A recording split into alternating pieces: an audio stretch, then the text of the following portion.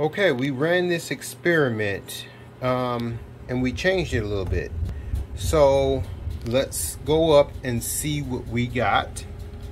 We're going to turn off this light so we don't get that shadow on there.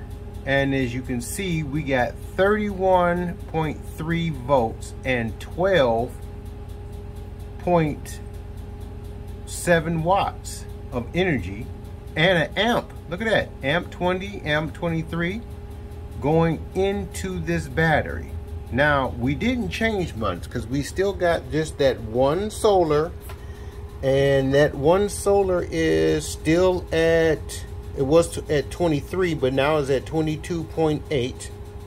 okay, and I know why it's at 22, because we put this variable. That means if I turn this off and turn that on, that's why it's not at 23. It's at 22. Okay, but let's see if we turn this solar off. Let's see. Turn it off. And we still got 26. It didn't go down. And why is that? Okay, let's turn it up. Seemed to stay right where it's at. We want to know why it's staying at where it's at. Okay, let's turn on this light and see what we added in this charger. We added a step up, okay, and that's 48 volt step up. So we're gonna make sure it don't get hot, but that's taking 12 volts, and it's supposed to be a stable 12 volts with the Renegy. So we're taking that 12 volts, and this is on the, let me see, can we get a picture of this? The out going up to where the solar cells and what's names are at.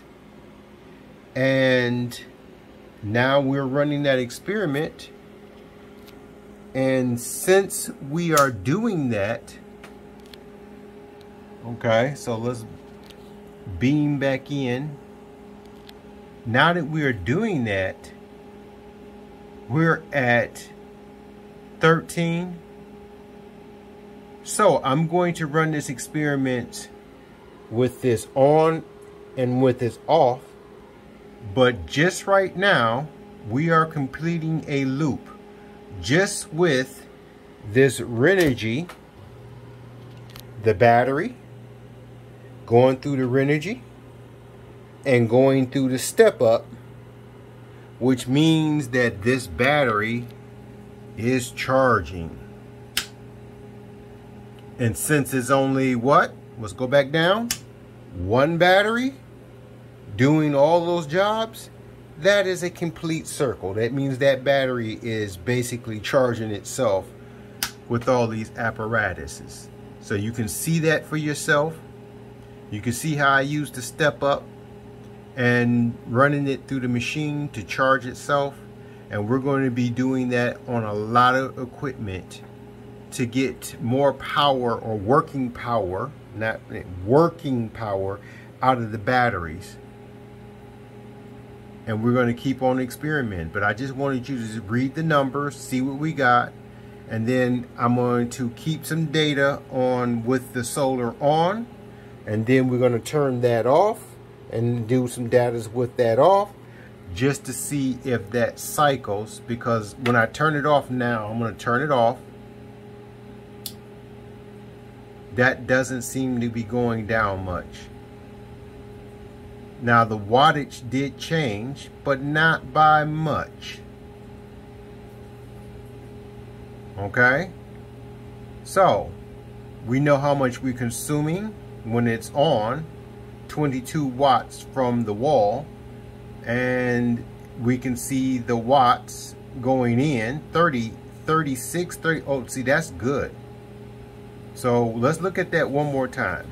I want to turn this back on because I want to put as much energy in there, and I want to look at this. Look at that.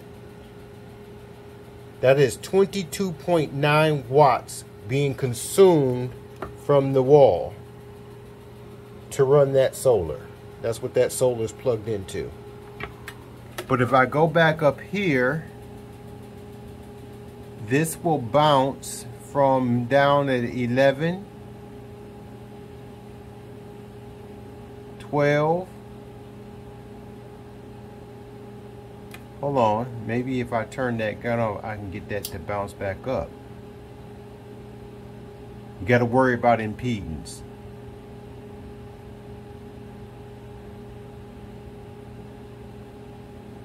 Well, I got it on film, so we'll worry about that later. We do know that it went up pretty high, but I got an amp on there. That's enough to charge that battery, and I have 27 volts going in here. So we'll just leave it as that and see where we're going from there. I'll holler at you later. All right.